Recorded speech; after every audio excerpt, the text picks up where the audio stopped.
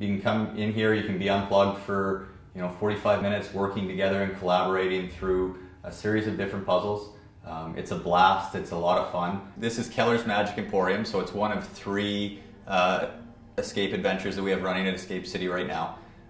Basically, the backstory behind this one is you and a group of 2 to 6 friends come in.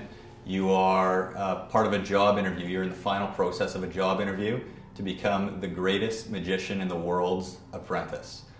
He's watching your every move. He's watching you work together and solve the puzzles that are laid out throughout this room.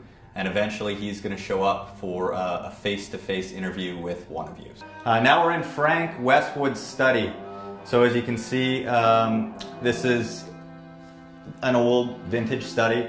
It is the study of your uncle who has recently passed, and he has hidden his will and testament. So it's up to you and the members of your team to solve his last set of puzzles and find that will and testament if you want to claim your inheritance. Welcome to Owen and Claire's apartment.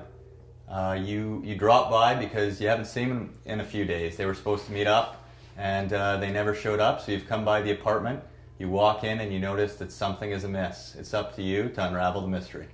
Your Escape City adventure lasts up to 45 minutes, so it's a race against the clock. You are trying to solve the adventure or get out of the room within the allotted time. 2 to 6 people can work through a room at any given time.